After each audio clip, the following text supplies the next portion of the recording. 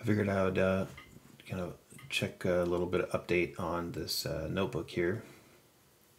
So working on kind of prime's kind of data structure thing, and so we have this data set, which is just an array of nested arrays, and a structure, which is the person, name, age, address.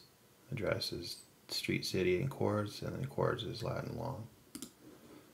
And then we had this build object that was getting passed into, so it was first it was doing map, and then it was reducing the it was doing a reduce with to flatten the array, and then it was mapping and then doing this build object. But I said, let's do map reduce all the way down, like turtles all the way down. So let's do this reducer. So instead it just does a switch case index and adds to the accumulator whatever is already existing and then the new thing. So we know it's, yeah. And we're also testing the deno, basically the Jupyter notebook for deno. So let's go ahead and just restart. I'm going to clear all outputs here. And yeah, so restart, clear all outputs, run all. Okay, we see our data. This actually, what it's doing is this is actually piping. This is piping data from the map with flatten array to map of build object. And so what this is actually doing, we can kind of redo it kind of more. It's Python notebook.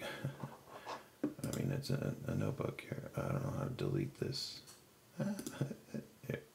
Okay. Yeah. All right. So what it's actually doing, let's say const flat arrays, and we'll say map flatten with the data, and then maybe we can log that. Let's log that and see what flat arrays gives us. Okay, looks like the flat arrays, an array of flat arrays. Okay, cool. So we got that. All right. So now we want to actually build the object, right? So let's say const. It's really a struct is what we're building. Const structs equals. We will map the the build object reducer. We're going to pass the build object reducer into the map function. So it's going to map over this array, and for each item in this array, so in other words, for each flat array, it's going to call build object. So build object actually is build object is going to actually return a reducer. So a reducer obviously going to take something and then do its stuff on it. So it's going to take, build object takes data and then passes that to the reducer. But it calls, it returns a reducer. So it's a function which returns. It's a higher order component. So basically, in order to do a higher order component, we actually have to use this syntax like that. So that's when we flattened the data. Now we have the flat arrays here, and now we'll build object with the data, but not this data, the flat arrays data. So we'll pass flat arrays in there. And just to show you, like if we were to pass the standard data, and then we can log the structs, it's going to look funny, but let's just kind of clear all outputs, restart, and run all. So here's our flat arrays, and then here's what the structs look like with uncleansed, unfiltered data. They look like this funny, like you have name, age, and address, street, and then it's like in this array, and then city, and then these coordinates are in array, which is an array, and yeah, all of that. So that's funny, right? Let's cleanse this. Let's clean this up a bit and say instead of logging that out, let's say const cleansed struct is going to, we're going to map the build object, and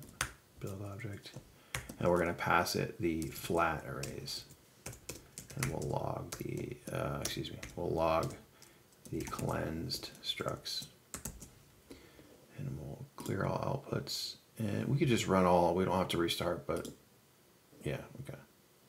So that's the clean ones. Or we could, you know, we could pipe this. We could say const pipe equals compose the map flatten, and then the output of this will be passed to this subsequent call, this subsequent map of build object, and we've got that pipe data. We can log it, log the pipe, and I'll just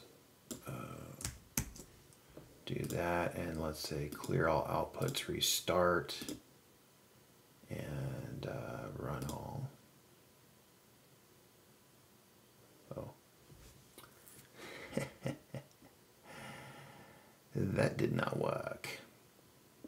Compose map flatten map console log pipe. Oh. Okay, we've got this partially applied. So it's doing exactly what it's been asked to do. So we've partially applied the flatten. So it's mapping over that array of nested arrays, and it's flattening them, and then it's passing that to the build object. So you have, basically what you have is pre-constructed operations, but just no data. So now we actually have to pass that data in to the there we go. So we passed it into the bound, the partially applied. Now it's fully applied. So now here's your data out.